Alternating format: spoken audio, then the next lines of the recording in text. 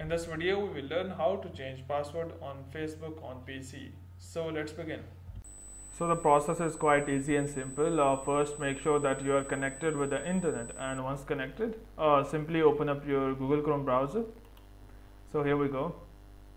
And once here, simply log into your Facebook account.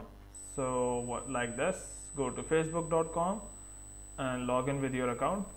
You can open up any browser as you wish. So once you are here, simply go and click on this arrow icon. So you can see arrow icon here, click on this, and now click on settings and privacy. Now go and click on settings.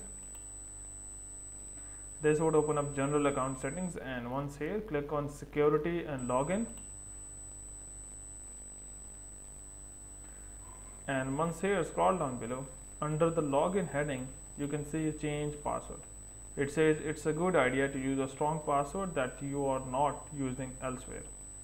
So here click on edit and enter your current password, enter your new password and re-enter your new password and click on save changes. By doing so, you will be able to change your password on Facebook on PC. But before you go, please like, subscribe and share. Thank you.